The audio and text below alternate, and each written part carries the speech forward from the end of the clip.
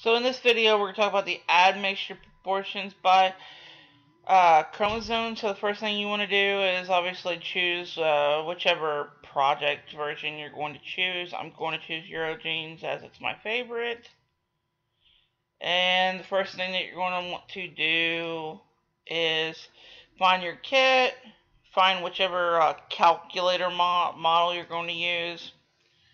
I've been doing the Eurogenes K36, so I'm going to stick to the Eurogenes K36. So when it first opens up in this version, it gives you all the different colors. Each color is assigned to each different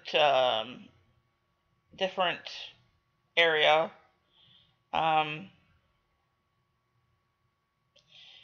And then this one is going to be broken up like, this is your chromosome. It's very long. So, just gives you an idea. It's extremely long.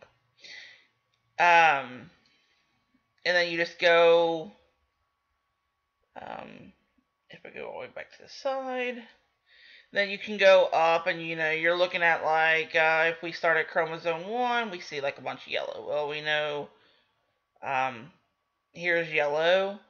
And it shows how in each chromosome will show the different colors. Like I said, for every different color that matches an area, and it'll show on your chromosomes what area is influence.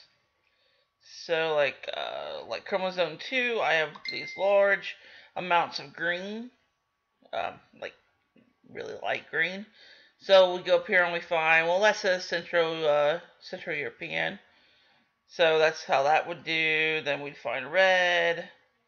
But then you start getting into some of these are really close in color. And you need to actually inspect that a little bit better to figure out which color it would be for like the red. So there it is. Let's see. If we go back up here to black, it's Iberian. The orange is Italian. And you just go through and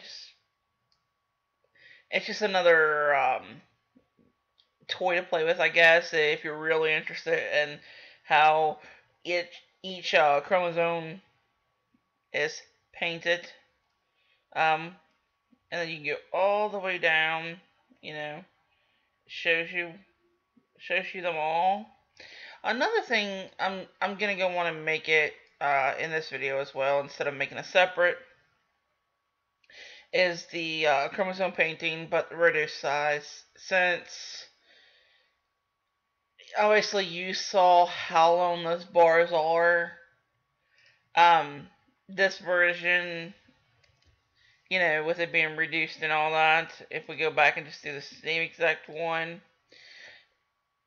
it's actually going to show everything that it showed in the previous previous screen, only it's mushed up.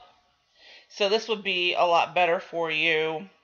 You're not going to get with the K36, you would with if you went with like the K13 probably, but you can't actually see everything here. I wish it would like show side by side so you can see it.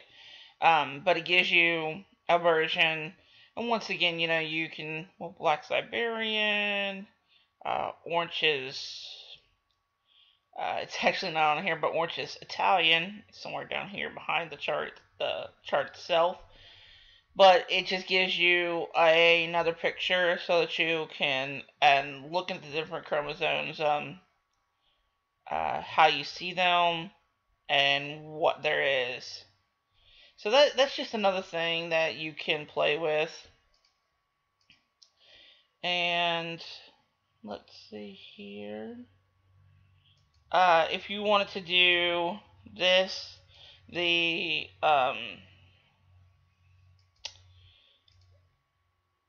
like if I wanted to add myself and add I'm not sure who this is right away, but if we went down or whatever, it's going to show you a screen that's something like this until it loads, and then it's going to show you the differences between the two matches. Now, this isn't going to show this isn't a screen to show you how you match that opposite kit number, which I believe is my aunt's kit.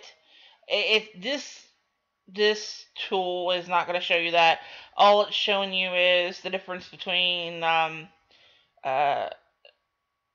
the areas, like Central European and whatnot, like what I have and what she has, and that's what this chart would actually be able to show. That would be something else. And you can also do that one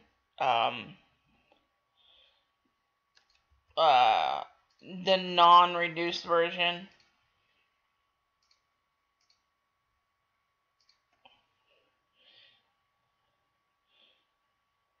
Well, normally you would be able to do that, shall I say.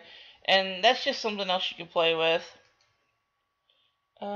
Let's see. Yeah, I think that was everything right here that I could think of to do.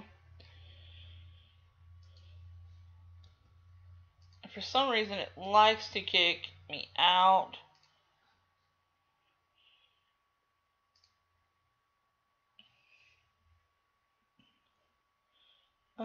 Then you have the add mixture Oracle of population search. You can just play around. That's just another tool there. I've only ever used it like 2 or 3 times maybe in the whole time that I've been using GD Match, which has been for quite a while. It's an extra tool there. By all means, you can use that.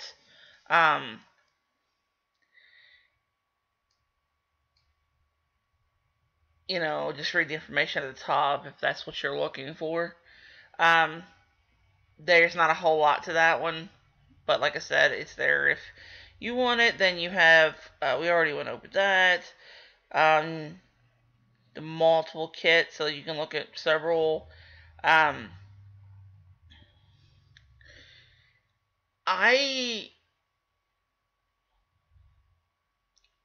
There's also the Are Your Parents Related?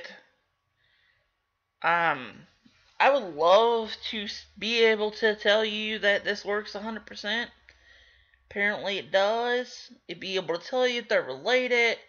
But I don't know I personally don't know anybody who's their kid for sure their parents are related.